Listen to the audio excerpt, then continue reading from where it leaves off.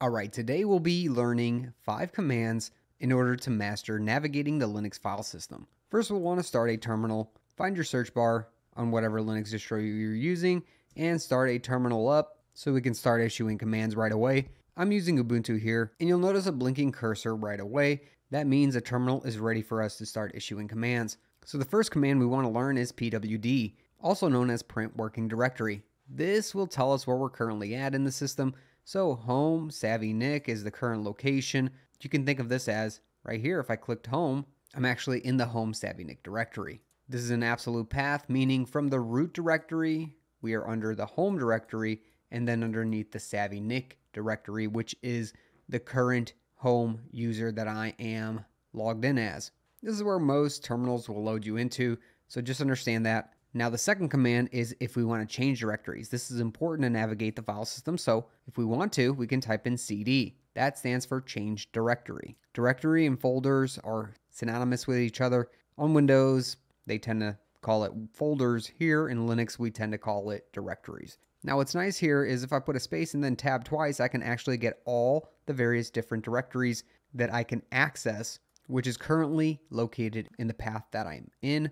So if I wanted to get to the desktop, let's say back here, I just have to type in cd space and then type in desktop. After I press enter, you'll notice this line over here changed. This right here, this tilde represents the home user's current directory, which we said earlier was home Savvy Nick. And then it says desktop, which is the current directory that you are in blue. To confirm that, we'll use the last command we learned, pwd, and sure enough, we're in the home Savvy Nick desktop directory. If you ever want to go back a directory, that's pretty simple as well. You just type in cd and then space dot dot, and that takes you back to the directory that you were in before. pwd, look at that, home Savvy Nick, just like we were in before. We'll change directories once more back to the desktop because I want to speak about another way you can get back to the home directory no matter where you're at on the system is by simply typing cd space and then tilde and pressing enter. That will take you back to the home user directory again.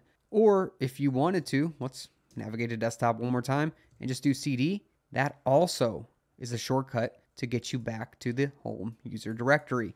Many ways to do this. Just make sure you understand that cd helps you change directories both up and down in the file system.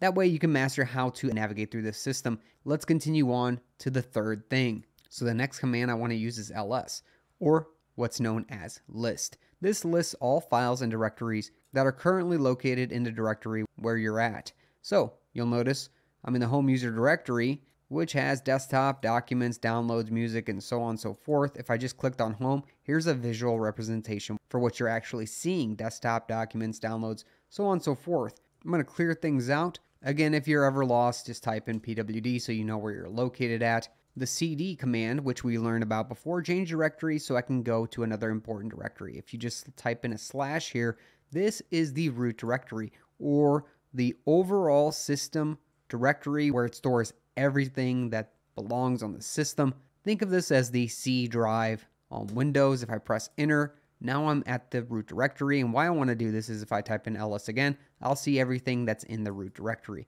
including binary files, dev files, library files, mounting points, the root directory, and many, many other system libraries and directories. We, of course, as users trying to master the navigation of Linux, don't want to make any changes in here, but I do want to make you aware of the root directory. So let's navigate to the desktop directly from the root directory by doing cd space slash.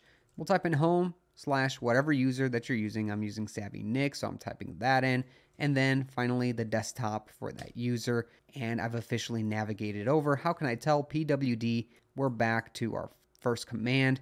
And there we go. I'm in home Savvy Nick desktop. I'm actually going to go back a directory. So cd space dot dot and then do ls space dash al, which lists everything and anything, including hidden files in whatever directory that you're currently in.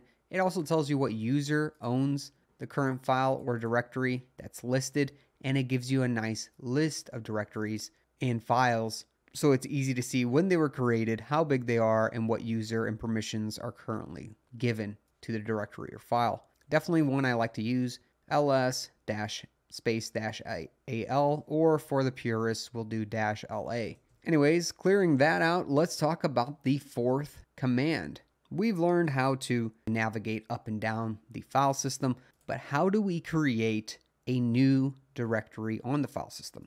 To make a graphical representation of things, I'm going to actually make it on the desktop. We'll use CD and just navigate to the desktop for SavvyNick. Nothing currently there. I did ls. I can also do ls-al. This just says the current working directory. Really means there's nothing currently located on the desktop, which holds true if we look at the background. Anyways, let's create a new directory by using our fourth command. In order to master the Linux file system here, we'll do mkdir and then space the name of our directory. I'm just going to call it SavvyNick and press enter. Whoa, notice down here on the bottom, we've actually have a new directory created. And now you see a visual representation of what actually happened. We created a new directory on the home user desktop, which you notice in the background because I'm logged in with this user. And to go to that directory, I can now do cd space SavvyNick. If I do ls, there's of course nothing in here. You can create a new file using your favorite editor, but in a graphical sense, we can use something like a text editor to actually create a file in there. Hello, this is SavvyNick, and let's actually save this. We'll save it in the desktop SavvyNick folder. I'm just gonna call it SavvyNick, and then hit save, exit out, and if I type in ls, notice we have SavvyNick. You can use your favorite text editor to actually see what's in here. This is not the fifth command to navigate things, to work with the file system, but we notice that we have hello, this is SavvyNick. And I wanted to create this because it's important for the next and final command to master navigating and using the file system,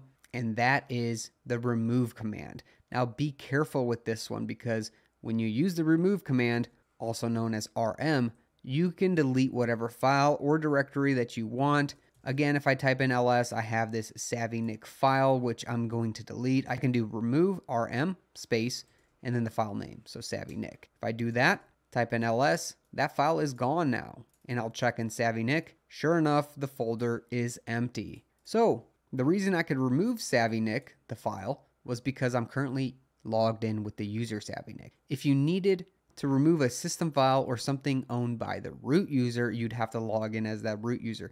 That's for a different day. I'm not going to talk about that. But what I do want to talk about is how to remove a directory with our last command that we're going to learn to master things here. And notice on the desktop, I have SavvyNick. How do I check that? Using ls, a command we learned. Okay, SavvyNick is available. How do I remove a directory? Well, there's a special flag for that. We still use rm. We do a space. We do -r. And then we do the directory we want to remove. Notice I put in SavvyNick. You don't need the slash. You can put the slash. It doesn't really matter. Press enter and notice on the desktop that folder is gone. And if I do ls, that folder doesn't exist here. Fantastic work today. You've learned the top 5 commands in order to navigate and use the Linux file system here. You can use this on any Linux distribution out there. I hope you found this helpful. If you did, make sure to subscribe below for more of these videos and learning more advanced commands.